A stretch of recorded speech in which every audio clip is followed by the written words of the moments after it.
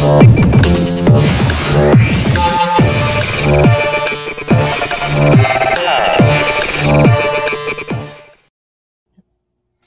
back to Power Plus Mobility product training session. Today we're going to talk about the Extreme Tilt Chair. This is a dynamic tilt, and one of the key features of this chair is the fact that we can get into 25 degrees of tilt without compromising the front seat to floor height. So your standard tilt chair will allow anywhere from 45 to 55 degrees of tilt, depending on which tilt chair you're going to use. But what ends up happening is your feet will come way up in the air. This chair is specifically designed to have somebody foot propel while they're repositioned in the chair. So by having a 25 degrees of tilt, we're offloading their ITs and putting a little bit more pressure on the back and repositioning them throughout the day. Now, we are able to put a lockout collar on this chair as well. And what I mean by a lockout collar is, if you see in through here, there's a little indicator of how many degrees of tilt we have currently in the chair. So right now, we have 25 degrees of tilt. I can't go any more than that. But if you want to lock the tilt out at that degree, which on the indicator it shows about 17 degrees of tilt, we're able to lock out the cylinders so they can so they can't go any further than that. So this is a it's a dynamic tilt with an extremely low seat to floor heights, and seat to floor heights are very, very important for foot propellers because you want to be able to have them reach the ground in striking distance with their heels when they're propelling the chair. Our low seat to floor height of this chair is 12 1/4. Ranges anywhere right up to 18 1/4. So there's a large range. The important thing to understand about our STP is that when you go down to a 12 1/4 seat to floor height, we're not putting tiny, tiny wheels on it. We're putting 20-inch wheels on the rear, and we're putting 5-inch casters on the front. So this chair here is configured with 20s and 5s at a low seat to floor height. So when they do go into that 20 or 25 degrees of tilt, they're able to reach the hand rims and hand propel along with foot propelling the chair. So those are some of the key features. So rolling over to the back of the chair here, we have a standard option on our STP, which is, I'll just take the headrest off, our adjustable stroller handles. And I have two trigger mechanisms, one on my left, one on my right, all of which I can adjust the stroller handles in an upright position, or I can adjust it in a lower position. Why do we have adjustable stroller handles? Well, when we do go into tilt,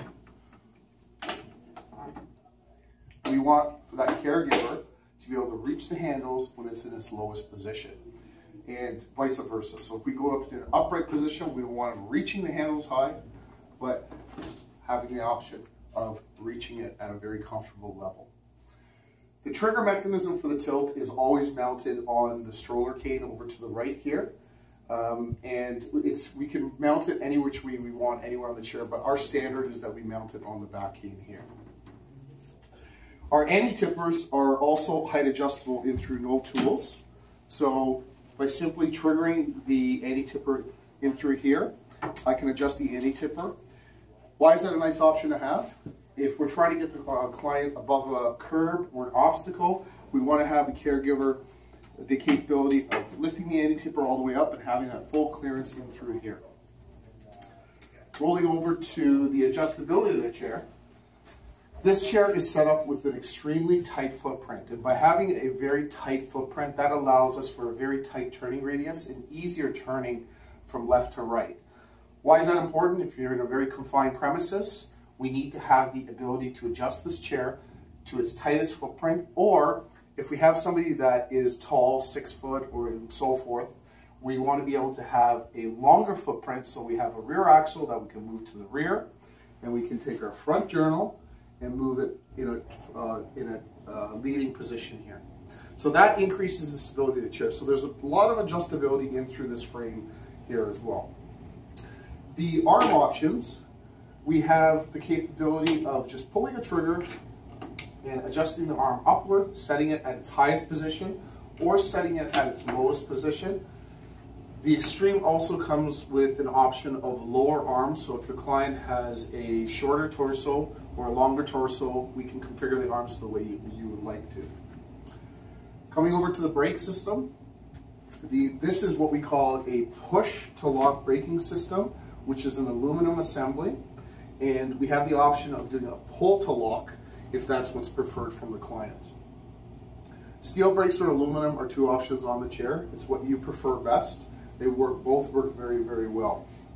The front rigging on this is standard throughout our entire product line. So if you have front rigging from an STP, a glider, a Voyager, they're all interchangeable, all the parts. And that goes for the arms and so forth. So the front rigging is a one-touch swing in or a one-touch swing out mechanism.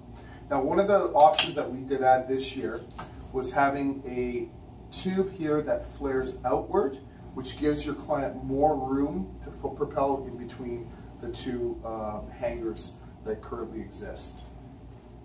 Another key option for the STP, for the Extreme, is the fact that if your client can no longer foot propel and we need to get their feet off the ground, we simply remove this bolt and we put it into a higher position here, and what that does is it takes our mid-frame, our tilting mechanism, increases the height of it, and then we can put front rigging on it, and now it acts as another tilt chair that we can push the client around in.